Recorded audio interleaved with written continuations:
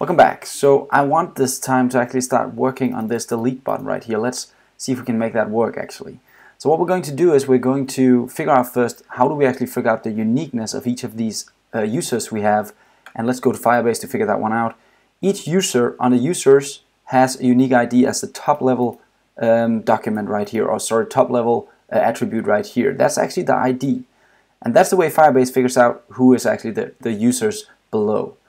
Cool, so let's go to our code to actually try and figure out what is actually the ID for each of these guys. So what I'm going to do is I'm just going to grab this down here, and then I'm going to subscribe to that one, and I'm going to kind of try to send the users just into the console. So just to make it very simple here, I'm just going to do a console log and just print out the users so we can actually see them here and what they contain. Now let's just do a string so we know that it's our users, so we're printing out, and then a comma, and then users. So now I'm going to print out the actual users right here inside our application. And down here they'll pop up as soon as they're loaded, and you'll notice here that an object in here actually has the key reference down here. So this is actually the ID and then the first property after that. So that's the ID we need. We need this key inside our tool. And luckily, since we're using Angular and that uses JSON in its objects, it's very simple. We're just going to go to our user TS file, and here we're going to add the key as a string. Don't remove the $, that's actually part of the name of the key. Good, so now we have the key available inside our code, meaning that now we can actually start building the real delete button. So what we're going to do inside the button that should delete is we're going to make a click event, and that click event for now is just going to do a delete like this, and that delete is going to redirect itself to the smart component.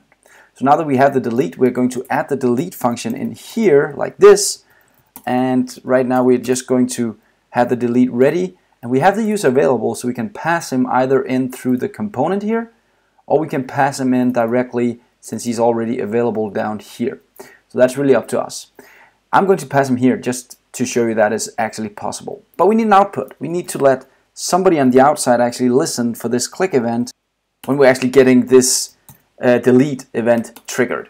So we're going to add an emit event here called delete user event. Let's just make it very easy to read. Equals new event emitter, because we want to send an emit an event to somebody from the outside like this, and we of course need to finish this up, and that's, whoa, that was wrong. Event emitter is not from Node.js, it's actually from the core of Angular. So where's that? There we go. So now we have the event emitter ready, and we can actually also tell the event emitter that what you're getting back is actually a, let's just send back the entire user here for the fun of it. We don't need that, we only need the key. No, let's send back the key. So a string is actually going to be returned from the event emitter. So what we're going to do is we're going to say, when we press the delete, we're going to say this delete user event emit, and then we're going to pass back the actual key for the user. So user dot $key. There we go. And of course, need to put this in front of it, like I always forget.